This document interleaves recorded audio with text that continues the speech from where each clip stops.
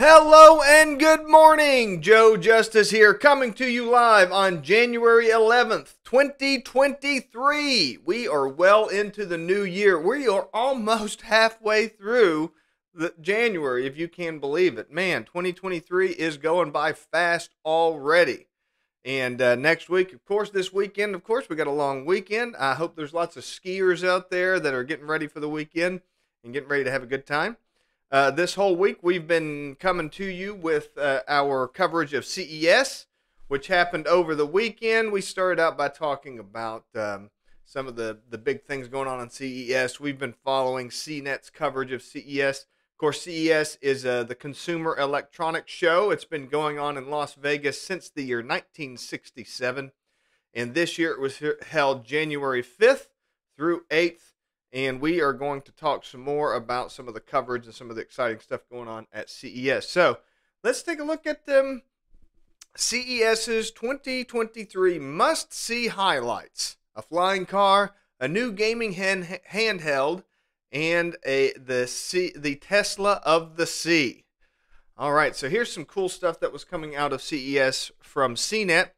2023 brought a resurgence to the convention after two difficult pandemic years, but here's CNET's coverage, and we're going to talk about some of that. So let's take a look. Let's first of all, so these are CNET's big. This is what CNET thinks are the big takeaways. Man, I wish I could go to CNET. That's maybe one of these years I'll go to that, but for the time being, I'm just going to live through their coverage. So first of all, let's do the too long didn't read. If you read only one CNET recap, make it this one. If you read two, check out our other list of big tech trends for 2023. I tell you what, let's do that one tomorrow, okay? We'll do that one. Let me just click on that. Uh-oh. I'll open that in a new tab, and that will be our plan for tomorrow. We'll go through this one. Let me go ahead and paste this one in the comments. This is the article that we're looking at today. So first and foremost, a flying car. It's really happening. We've been waiting for flying cars since the day of the Jetsons, and now they appear to be on the precipice of realizing that dream. And by we, I mean a company called ASCA, which has revealed the A5 flying car at CES. More than a concept car, the ASCA has an opening pre-order. Okay, so that's cool. So it's got an opening pre-order of $789,000. So this flying car at CES actually has pre-order availability. Now, according to CNET here, the Federal Aviation Administration approval of the A5 could happen within a month. That's in quotes. So within a month, ASCA hopes that the A5 will start a ride-sharing service in 2026.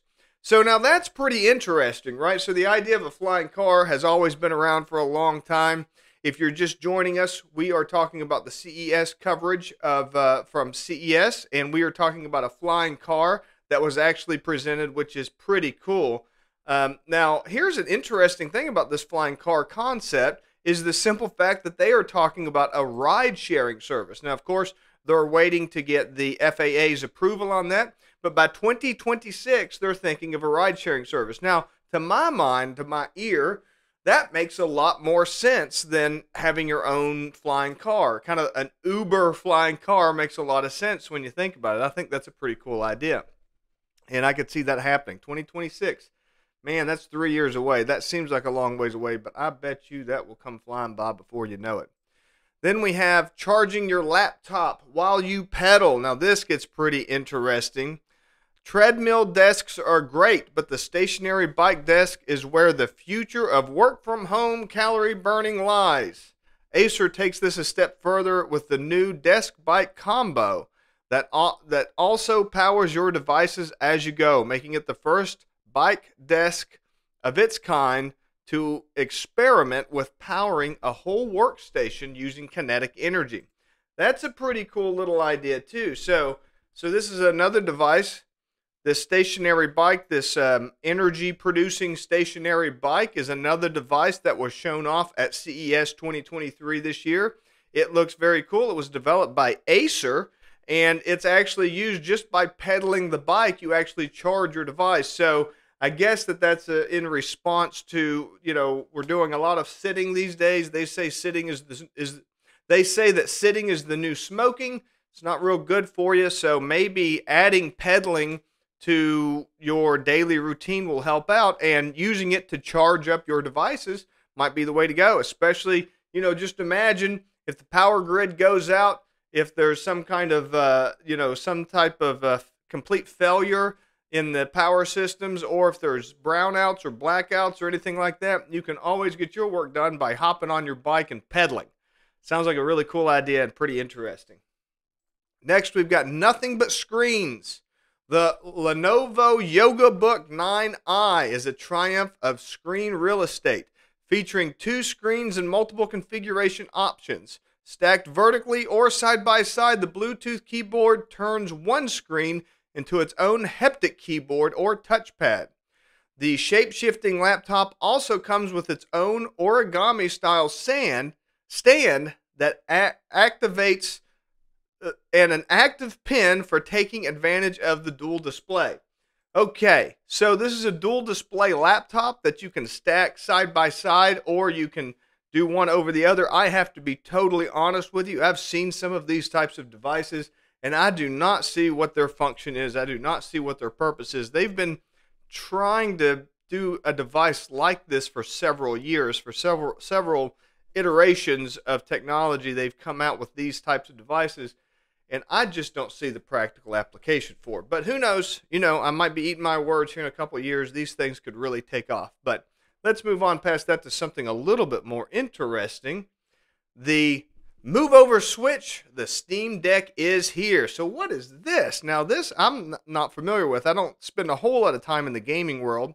But there's a new handheld gaming device in town. Coming January 26th, the long-teased Razer Edge could give the Nintendo Switch and the Steam Deck a run for their money. It's more tiny Android tablet. It's more tiny, I think that's a typo. It's a more tiny Android tablet than the Steam Deck copycat, but the specs are impressive, and it'll be $400. That ain't that bad. We're keeping our eye on it. So this looks like this is some kind of an Android tablet that's going to be coming out. The Razer Edge, an Android tablet that is going to be competing with the Steam Deck and with the Switch for gaming. So that could be interesting. I'm not that familiar with the Steam Deck either. I'm going to have to look into that. I'm not super familiar with what that is. So that'll be good. Let's look on down at the Tesla of the Sea. What is this? As you've probably noticed, EVs, that's electric vehicles, are hot right now. But why stop on the road? Calandra's C8 EV hydrofoil boat is a slick vessel that glides along the water. So this is pretty interesting. So one of the big things at CES this year has been vehicles, which I find kind of interesting because I think vehicles, cars, and stuff like that have always been kind of an element of CES in the past, but this year seems to be really big. There's a whole section of cars, mainly because so many of them, they're getting so much pressure from Tesla to create these kind of modern, exciting types of new electronic vehicles. So they're pretty interesting, and it looks like there's a boat now, an electric boat, and it's made entirely of carbon fiber, including seats. And it costs $390,000, which is not cheap, obviously. So that'll be pretty interesting to see where that goes. Up next, we have Samsung's 8K projector. It turns your wall into a big screen. So that's pretty interesting. I don't know about you guys, but I don't have any place in my house that has a wall like this. I would much rather have a TV, because I've got that mounted on top of my fireplace. But, maybe some people have big blank walls in their house. I'm not sure. Big TVs are cool, but big projectors may be cooler. At CES, the 2023 Samsung demoed its premier projector, an ultra-short throw projector that can create an image 150 inches diagonally in your living room. Ultra-short throw, or UST, refers to the distance from the wall.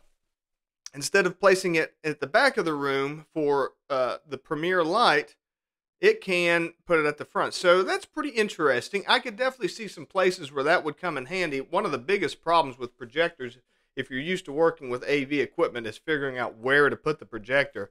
That can always be quite a challenge. So, but I just don't see that 100. Who has a 150-inch wall that's just blank? I mean, who has that? It'd make a lot more sense to just have a TV on the wall than that. So I don't know. You never know. You never know. There's all kinds of cool, exciting things that are available at CES that you may or may not see. So there's a bunch more here to go through. Let's kind of skim through some of these. There's a laptop that's glass free, TV that puts all others to shame. This is the OLED that we talked about earlier this week. $200 and under phones that are getting really good, so that's pretty interesting. Phones are getting cheaper and cheaper and cheaper.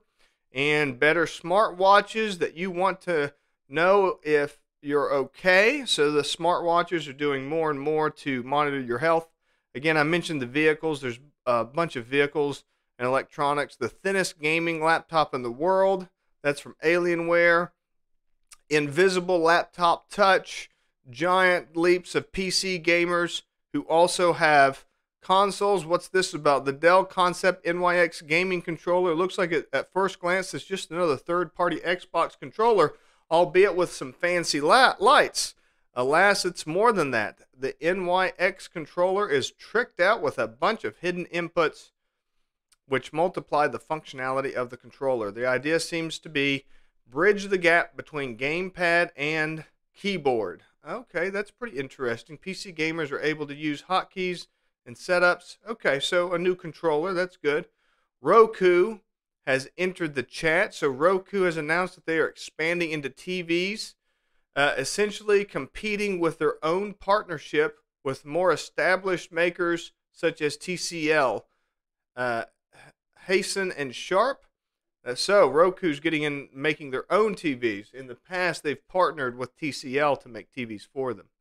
And some upgrades coming to your laptop with some, of course, they show all the latest gaming technology, desktop technology, and everything along those lines. So lots of cool, exciting things at CES. We will continue to cover a little bit more of that tomorrow with stuff that's going on.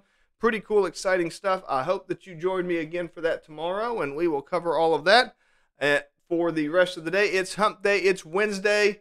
I hope that you have a great day today. Have lots of fun, and we will see you again tomorrow.